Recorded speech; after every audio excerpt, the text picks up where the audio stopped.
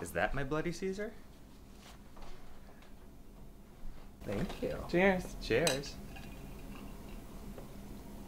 These are so good.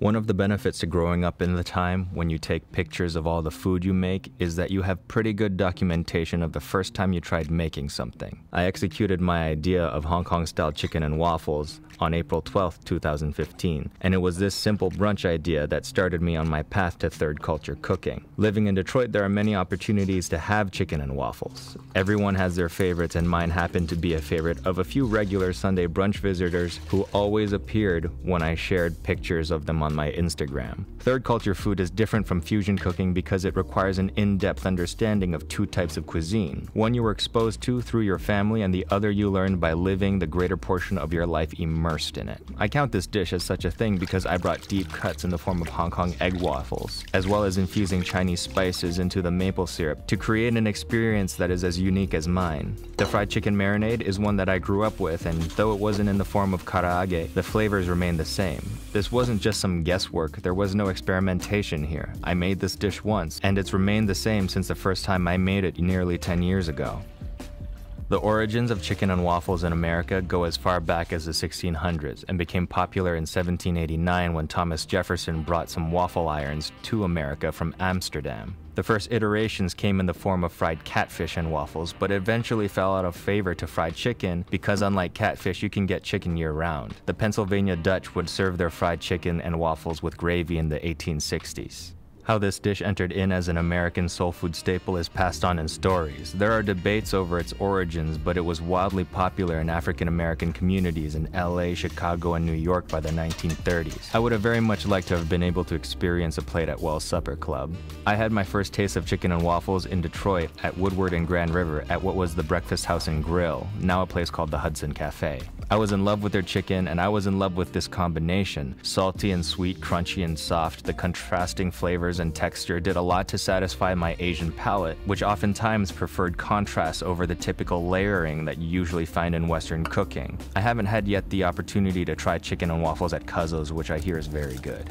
When I thought to make this dish, I immediately thought of the waffles I used to eat as a kid in Hong Kong. Street vendors would make these on the sidewalks in their gray dingy cart, and they'd give them to us in brown paper bags. Hong Kong waffles aren't the same as regular waffles. They're like the opposite of waffles. Instead of square indents, you have rounded bubbles joined by a thin and crispy layer of cooked batter, almost like a tuile. The bubbles were cakey and soft and sweetened with custard powder, and they were mildly sweet and eaten on their own. The bubble tore off from the waffle, which made it an easy walking snack.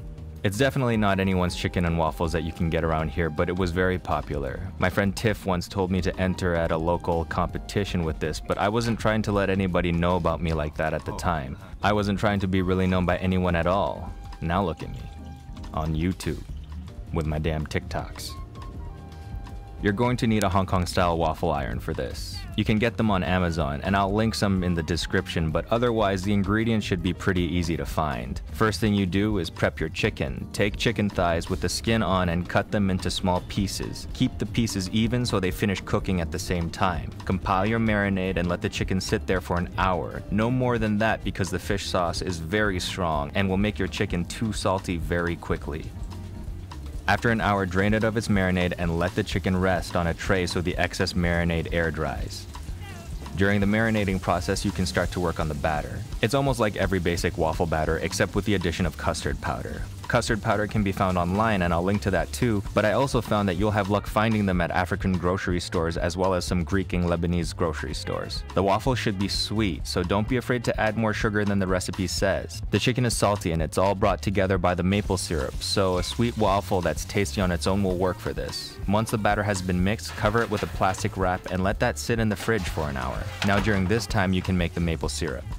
I always use a lot of Szechuan peppercorns because I like that buzz tingle, and the peppercorns themselves have a citrus note to them that is lovely in maple syrup. Use as many or as little chilies as you like, but just remember that sweet counteracts spicy, so if you want your syrup to be hot, you need more than you think. Just be mindful. Don't hurt yourself on the first go, that would be embarrassing. This recipe uses a dry batter fry, so I use a mix of 50% tapioca starch and 50% potato starch seasoned with salt and white pepper. Heat up your oil to 350 degrees Fahrenheit and dredge your chicken in the starch so it gets a good solid coating and fry.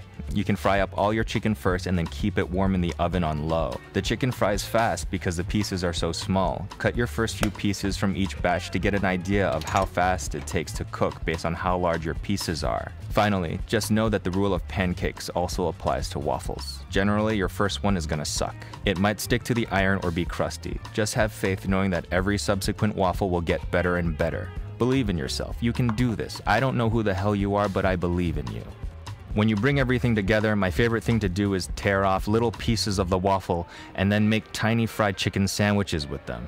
It really ensures that you have the perfect amount of everything, and who doesn't want the opportunity to eat over 10 fried chicken sammies in one sitting? Once you're over the novelty, you can tear up all the bubbles of the waffle at once. Take a fork and just stab yourself a fried chicken sandwich in the order of waffle, chicken, waffle, and then dunk it in a dish of the syrup. Once you've experienced this, you may take a moment to figure out how it is you are going to thank me. This dish was going to be my Saturday and Sunday star. When I was working on my restaurant before COVID hit, I'd have variations of this, serving it with whatever was in season like summer sun gold tomatoes or maybe spring greens. But since that's not happening anytime soon, I might as well let y'all try it if you're willing to put the work in.